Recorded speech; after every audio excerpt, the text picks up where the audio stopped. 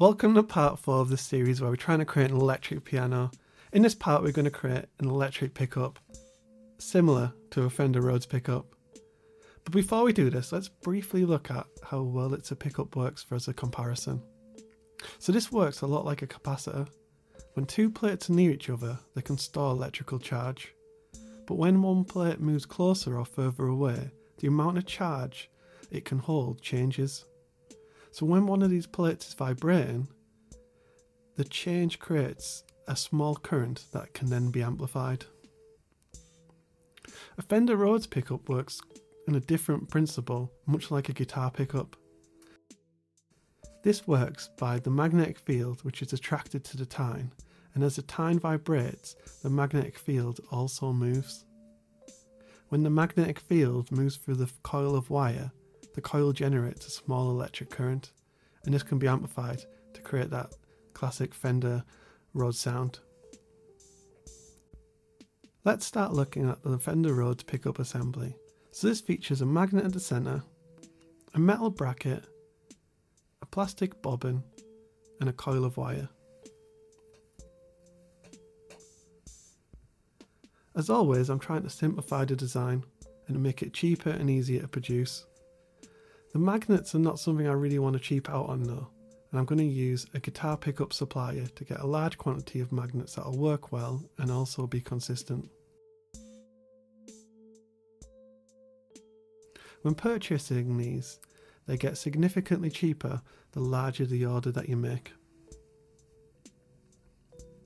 The magnets in guitar pickups are relatively weak, especially when compared to neodymium magnets. This is ideal as a strong magnetic field can change the pitch of the note. Okay, so here's the design I've come up with. I've created this in FreeCAD, and this is just one part.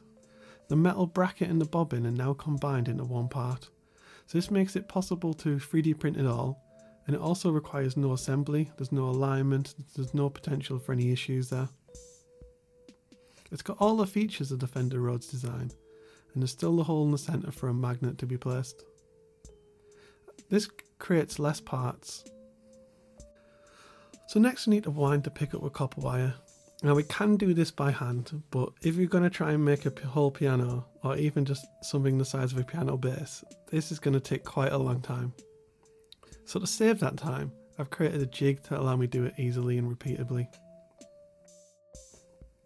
So this features a support for the wire. The bolt controls the tension and also fixes the direction that the wire is going to enter the jig at.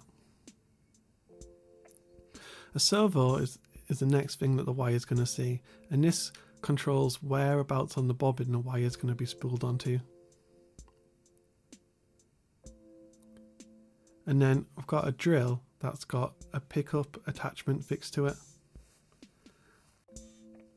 The drill features a magnetic switch that allows an Arduino to count the number of turns. This Arduino is programmed to turn on the drill until a set number of turns has been completed. It does take a few minutes to create each pickup, and I'll admit it isn't the prettiest setup, but it does seem to work well.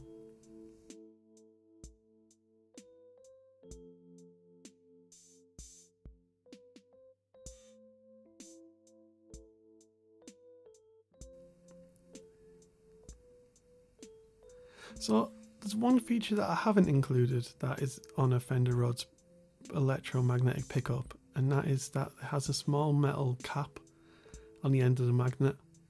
And my plan is not to include this. Well, not for now anyways. I imagine this will change the wave shape. We'll discover that as we test it. Okay, so let's go back to the test rig and put our new pickup onto it. And let's see how it compares. So we've got the original Fender Rhodes pickup, and we've got our new design.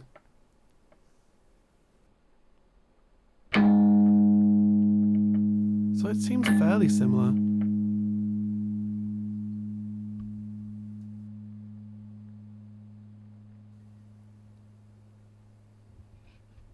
Okay, so that's it for this part of the DIY electric piano series. Yeah, watch out for the next part, and thank you for everyone that's liked and subscribed the videos so far. It's much appreciated. Thank you.